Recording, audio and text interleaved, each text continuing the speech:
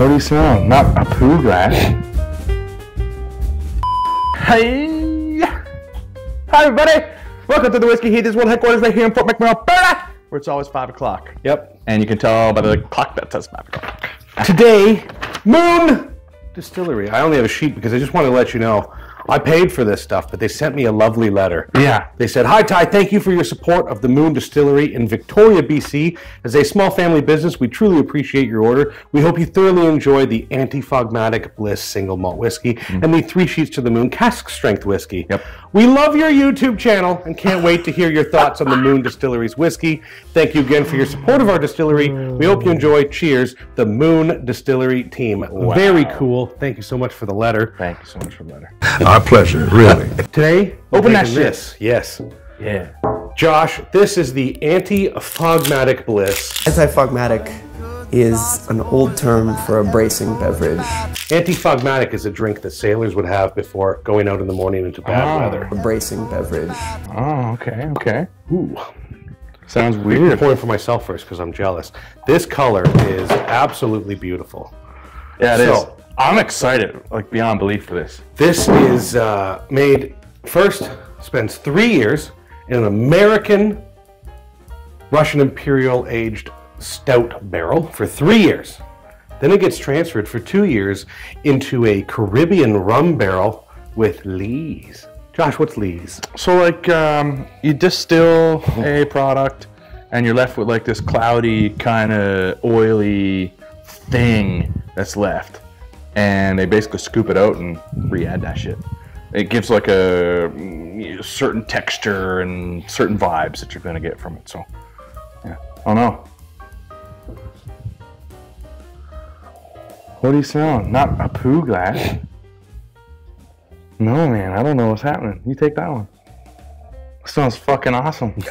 The whiskey does smell good. Something about that's reminding me a little bit of Oloroso, but whatever. The color on this is phenomenal. So this is coming in at 42% alcohol. I don't know if I mentioned that. And it's 100% Vancouver Island grown barley. That's correct. Yeah, so 20 minutes. So 20 kilometers from the distillery. I'd never heard of them. What's this? Okay. Me either. What, have you been living under a rock? That's why I'm excited. I mean, I drink a lot of beers. I drink a lot of whiskeys. They're a brewery and distillery, but I've never heard of them. And somehow it stumbled across my Instagram feed. Here we are. And I said, "What are those? What are you?" And I looked into it a little bit more, and then I ordered some. Yeah. Now this is rum barrels too. Yeah, Russian Stout, which like Russian Imperial Stout, you had me. And me then too. Rum. And then I lost you. Yeah. Rum, I was like, hold the phone. But then I started reading about it a little bit more and seeing what they're doing. And they're like into some weird shit. So I'm into that shit too. They're doing funky stuff. Yeah. They sound like they're a pretty small distillery.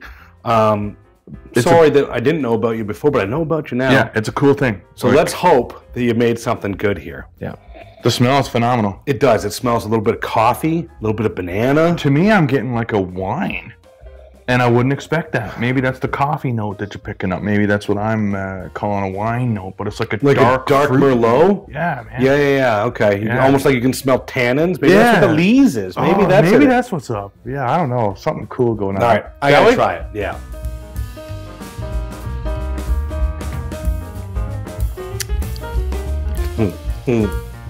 Wow. I'm gonna let you speak first. That's unique as hell. It is very sweet. But it's not a thick, sweet sickliness. It doesn't feel like it's syrupy. No. It is sweet. But there is a sweetness in there that is just magnificent. The coffee notes you get on the nose, you definitely get in the taste. I feel like I can taste that Russian Imperial Stout influence, for sure. It's the fucking Russians, gotta be. I like it a lot, actually. Even like, I thought it would be too sweet for you. Yeah. It's good to try and have around because I think people who especially don't like whiskey might like this. There's almost like a menthol thing, like a minty thing happening as well. It's very unique.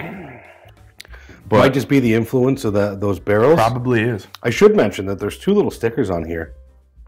The Canadian Artisan Spirits Competition. They won bronze both in 2022 and 2023. Wow, okay. I can see why you're winning awards, because this is pretty good. I'm happy I got it. It's unique. Mm. It's extremely unique. Wow. I would call that pretty cool right there. I would recommend that to people. And not expensive. This was like $65. Oh, easy choice. Yeah. You stole it. For a 5-year, at least minimum 5-year whiskey. Yeah. And it's with just some something cool. finishes. Something cool to have on your shelf. And a rum finish, that's what the sweetness is that you're getting, of course, right? But it's rummy. It's nice. I like it. I'm very happy with it. Mm-hmm. Yeah. Me too. Cool. That's nice. Yeah? Yeah. Excellent. Moon Distillery. Yeah. I'm glad we found you. Me too. The universe put us together. It finds its way across the universe and it lands in your body. Yep. This is good shit. I can't wait to try this now. Well, maybe we should just do that. Yeah, let's get out of here. All right. Moon, thank you so much. Dog. And to you heathens. Yeah. Check them out. You can order it online. You'll love it. Mmm. Mm. It's yummy. We're finishing the class. Ha! Bye. Woo!